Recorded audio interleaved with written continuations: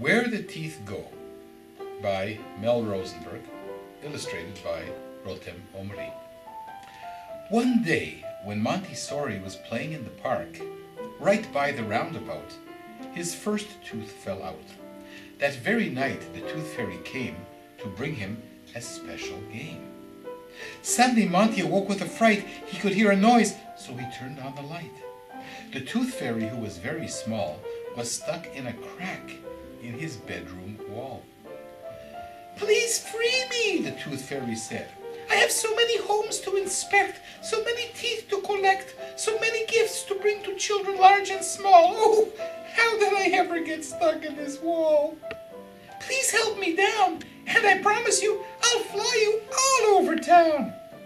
"I'm so sorry," said Montessori.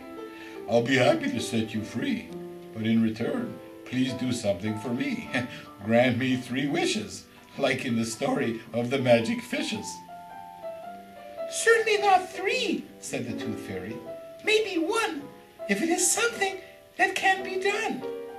"Okay," Monty said. "What I really want to know is what you do with our teeth. Where do they go? Where do you fly them to? I want you to take me there with you." "Oh, that is something I could never do," said the Tooth Fairy. But Monty was as stubborn as a hungry kangaroo. So finally she had to agree, or Monty might never set her free.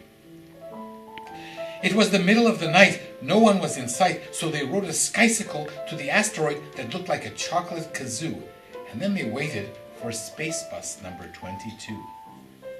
It took them past the Milky Way, which was bright as day, then round Einstein's Bend to the very end, till they reached the planet people call the farthest planet of them all. "This planet is our home," said the Tooth Fairy. "During the day, we have the light of 1 billion stars, all the way from here to Mars. Our days are happy and bright, but at night, our planet turns to face the other way, and there's not a star in sight.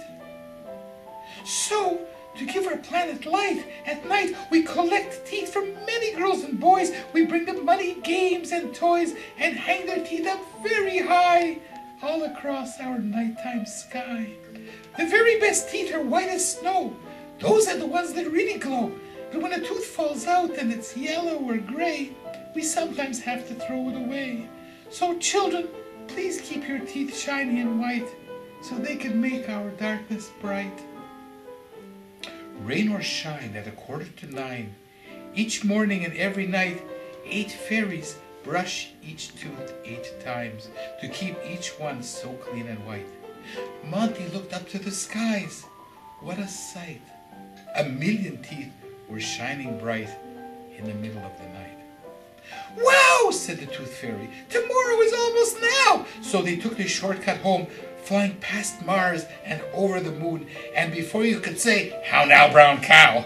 Monty was back in his bed in his room. On the way, the Tooth Fairy gave Monty some little fairy cakes. Each bite makes you forget where you have been, anything you did or said before you went to bed. When Monty awoke the next morning, he heard the alarm clock ring. He had flown to the stars, but what did he remember? Not a thing. Since then, every morning and night at 9:15, Monty brushes his teeth 8 times, to the left and to the right. He keeps them very clean and white.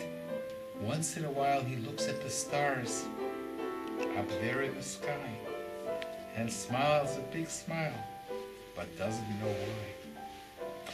To this very day, only you and I know where the teeth really go, and we won't tell anyone about the 1,000,000 teeth hanging high in the sky of the planet they call the farthest planet of them all.